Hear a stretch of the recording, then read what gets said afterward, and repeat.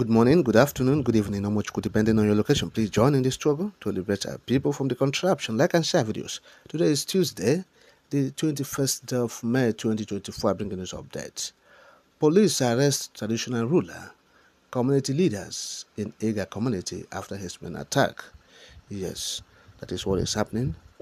Now, the Nigerian police force arrested leaders of Ega community, including the traditional ruler, Igwe Abat Okuta, and Festus Okonkwo, a former councillor.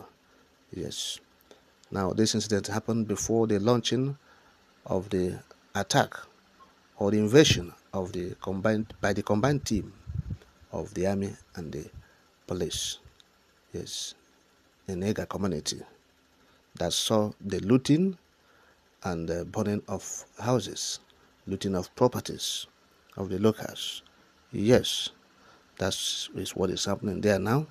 Of course, it was gathered that no fewer than 18 houses were completely destroyed, over 30 motorcycles burnt, and about 15 vehicles were equally burnt, while valuable properties were looted by the invading force.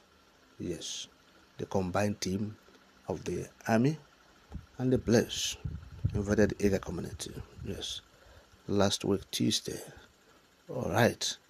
Now, Igwe was arrested on Saturday, 4th of May 2024, after he was invited to the police state headquarters following a clash in the community's farm settlement, yes, known as Site, located at 15 kilometers from the town.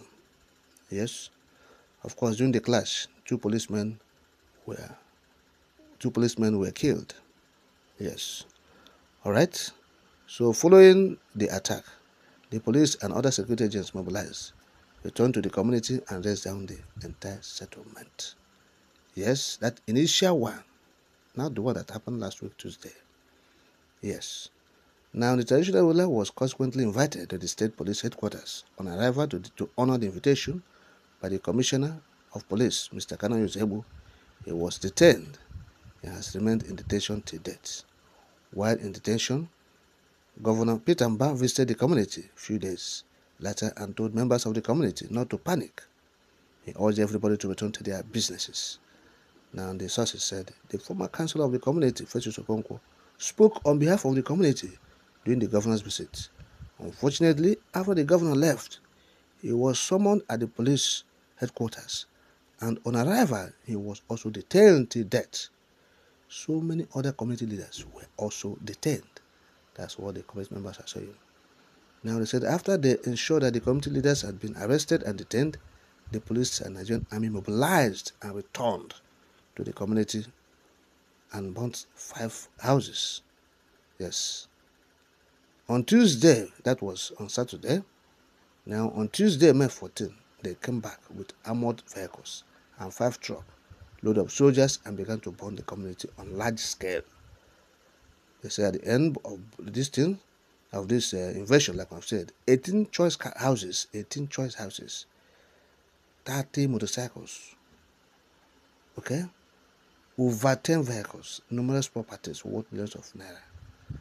That's what these community members are saying. All right. Now, this is what is happening in Ega community. Yes.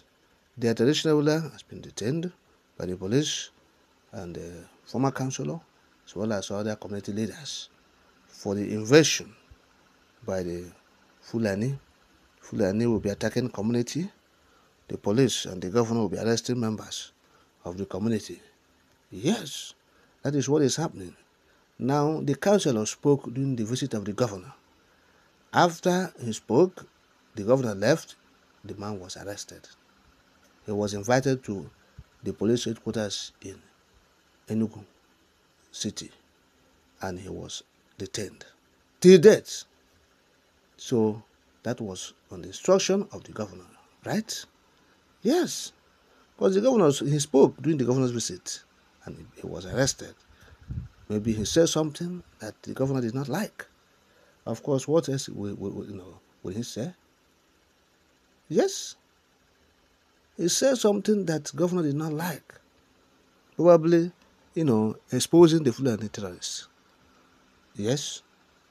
That is it. What's the menace of the Fulani terrorists? What they are doing in his community and other locations in Enugu. Yes, that was why he was arrested, he was detained, he was being punished, he's being punished.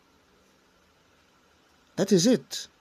So governor is shielding the Fulani Hérdsméñ, protecting them. That's what it means. Because people will not shake body again. They will not say anything. They will not, be free to air their views, whereas they have a governor who is their own brother. An incident like this, something like this happened. So people will not be free to air their views and say what they have in mind.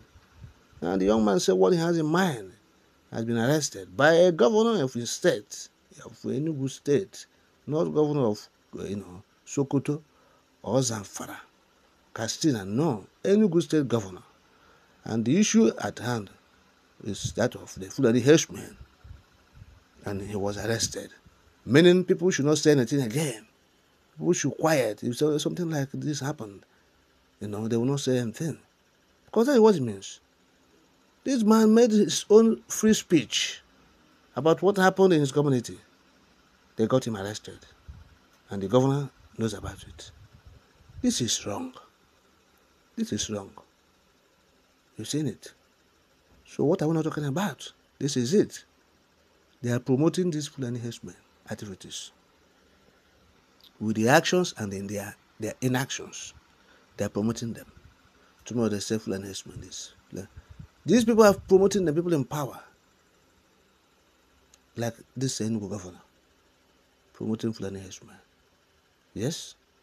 That's why they are coming. They are large numbers attacking people. You have seen what governor have done. So if this man, talking about the traditional ruler and the councillor and other leaders that has been arrested, if it is not on the order, if it wasn't on the order of the governor for the arrest, then they should be released. Let the governor ask for their release. If he is not the one that instructed for the arrest, yes, because the councillor spoke during the visit of the governor, he was arrested. Yes, so let the governor go for their release. Let him tell the police to release them if they were not arrested on his own directive. Yes. So that is what is happening. This Iga community, not just Iga community, Enugu people, they are suffering. Their former governor was there. When he was a governor, he was a crying governor. He would go to their scene where Fulani Hérdsméñ attacked communities. You start crying, shedding tears. He wouldn't do anything. He wouldn't take action. This one is in full support of Fulani Hérdsméñ. The current governor is support, he's not crying for anything. He's in support.